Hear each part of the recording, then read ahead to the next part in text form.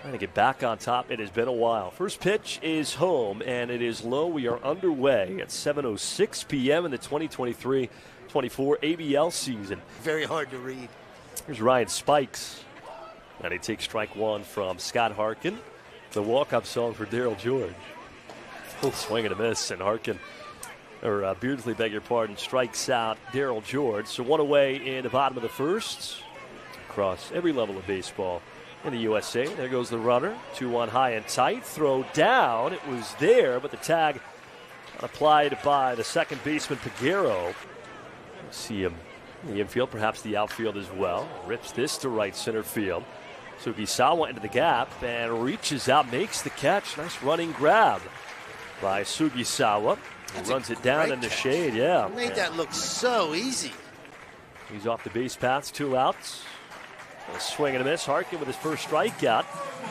Faces the minimum yet again, this time in the top of the third. So the Shark with a subtle smile as he walks to the first base dugout. The bag at first.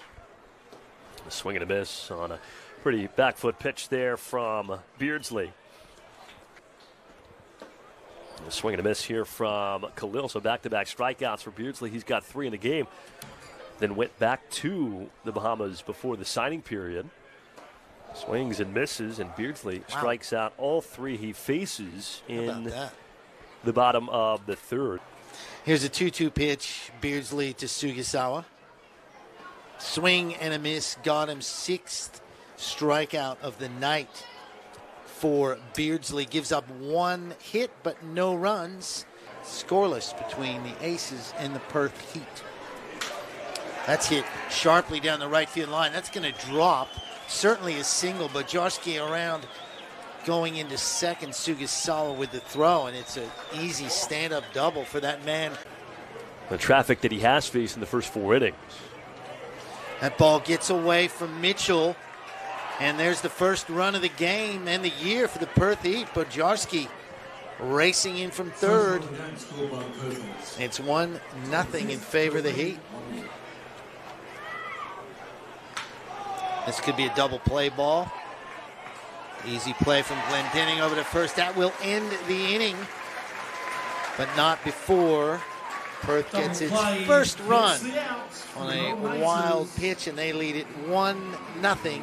These games come quickly, and especially with the doubleheader tomorrow. Strikes him out. 8th strikeout of the night. Steal to the plate. Good pitch, gets him, works out of a jam. 2 strikeouts. 1 hit, but no runs.